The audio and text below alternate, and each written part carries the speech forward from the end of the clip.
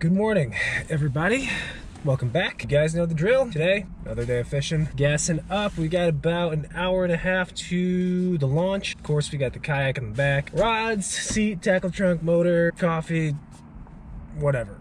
Lots of stuff. We're good to go though. We're ready. I always do that too. I always as soon as I leave the house, I have like a mental checklist. Very rarely do I forget stuff. I have heard stories of friends and other folks that forget essential things when they finally make that long drive to the water, like a seat, like a paddle. Yeah. Not good. Let me know in the comments below one of the most common things, or maybe even the most important thing you forgot when you got to the water. And did you fish? Did you continue on? Did you fight through? did you make it work? Leave me a comment below. Let me know. For me, one time recently, actually, I forgot water, and that actually, believe it or not, I drink a lot of water. That sucked. Anyways, day of fishing, heading to the river, hour and a half. We're fishing for whatever bites. I'll see you guys out there.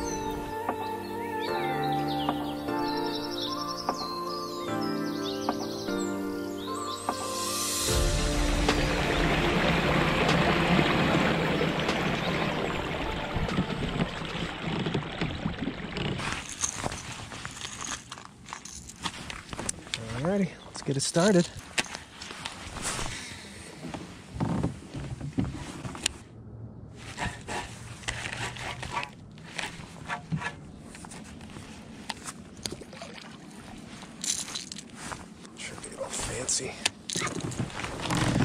Trying to get all fancy, and we know what's gonna work.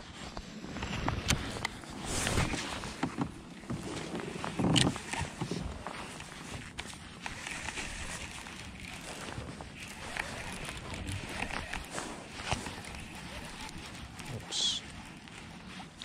Bad cast.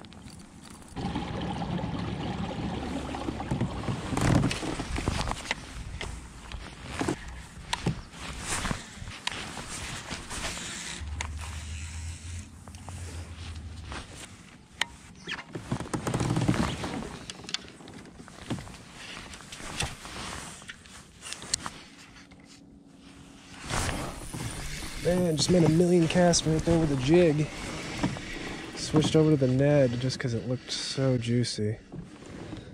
And got one to bite. Well, maybe it's a Ned kind of day. Little dude. That skunk out of the boat. Huh, that's interesting. That might tell us a little something though. And we did just make 9 or 10 casts with a jig. All parts of that sunken tree, not a single bite. 2-3 casts with a Ned, and we get bit. We'll see what that means.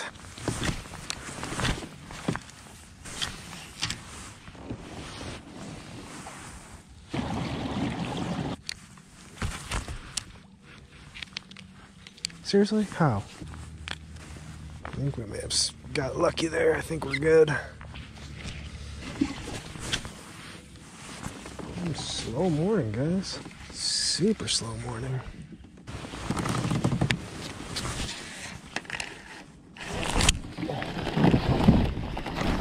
Dude. Oh, that was real smooth. What a terrible start. Blooper day. Let's just go to the end.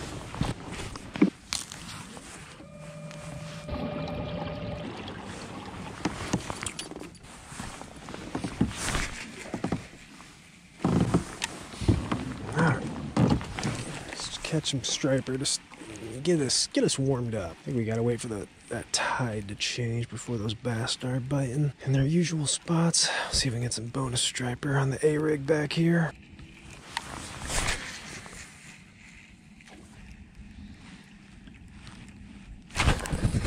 Got her. Oh boy, that might be a salmon. Oh, it's big, whatever it is. It's either, like we said, giant striper or salmon. We got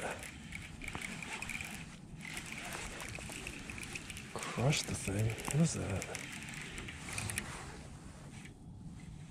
Man, it felt way bigger than that. Way bigger.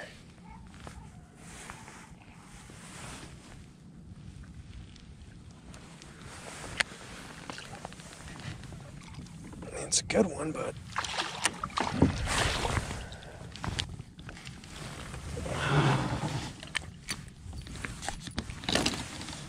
it's a pretty thick one.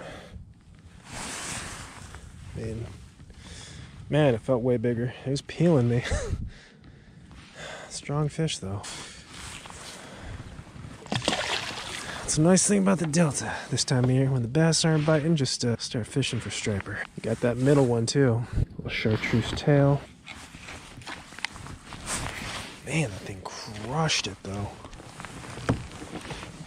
There's quite a bit of bait underneath us.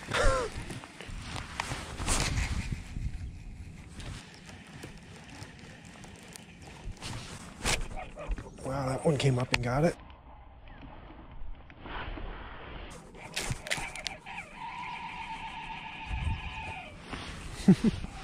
Right at the boat. Not a big one. Man, these things just fight so hard. It's crazy.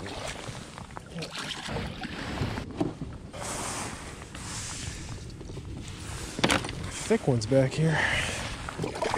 Whew, that was a cool bite. Right at the boat. And you got the right bait too. One with a hook on it.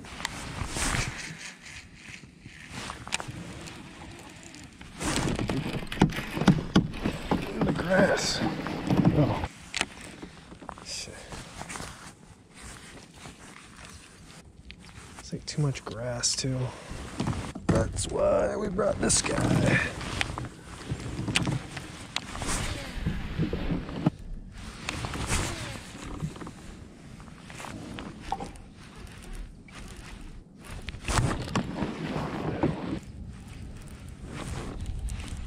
Got her.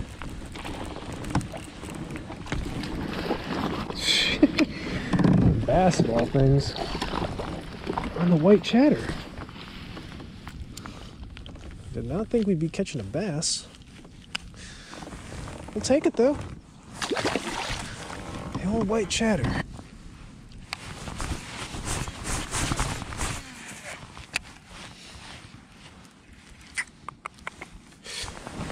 What do you guys want?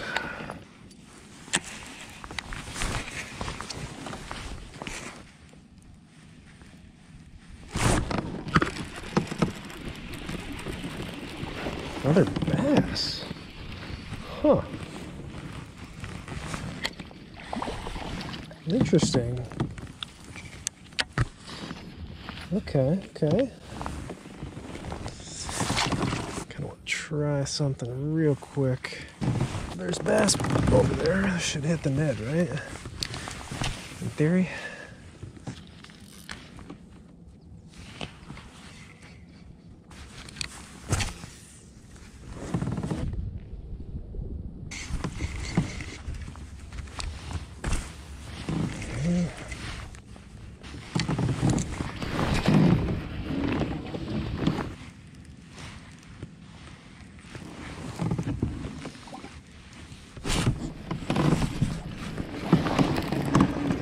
Bunch of bass right there. I mean, there's got to be a bunch of them there. That's 3 bass in the same spot.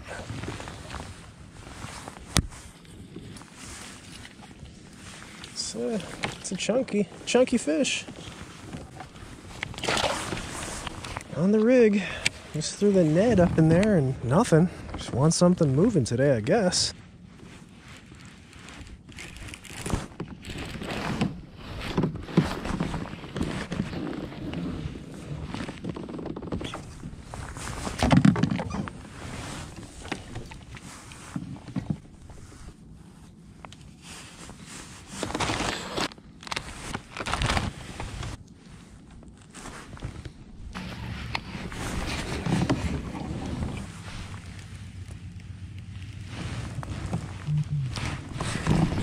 There.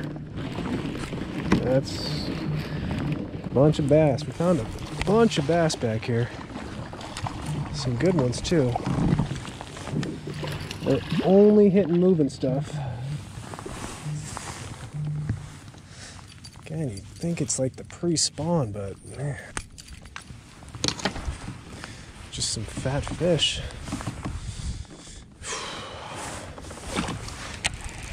There's one little section right there, they're just sitting.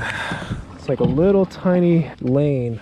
I think this little creek right here has bait moving in and out of it, and these fish are just kind of sitting in this little channel waiting for bait to roll by, and they're just coming up and munching it.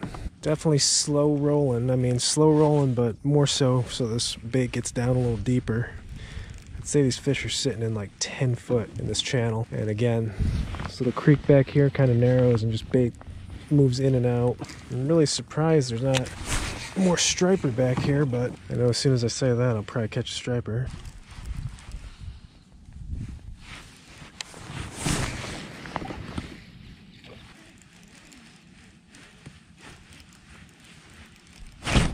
Got her.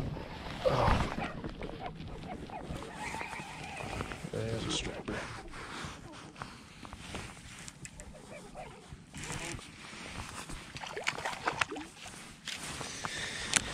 Yeah, about time we get one of these guys.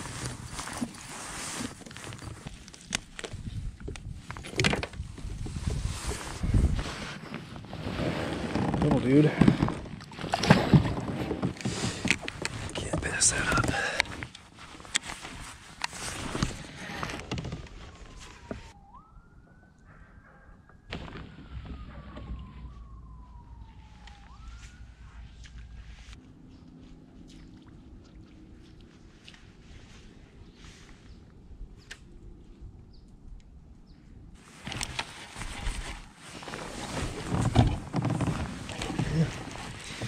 Guess it's just an A-rig kind of day. I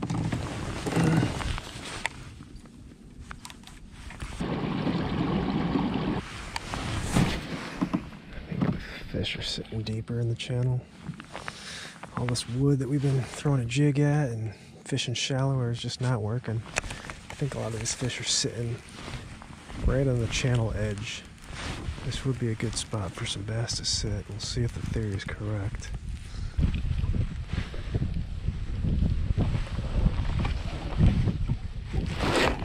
Got her. I think the theory is correct. That feels like a bass. Oh yeah. I think the theory is correct. I have to drop off a little deeper. And we got bit. Yeah, I've been fishing a lot of these trees, you know, just throwing up in them with a jig, and I just don't think they're there today. I think they're pushed out, as that one just showed us.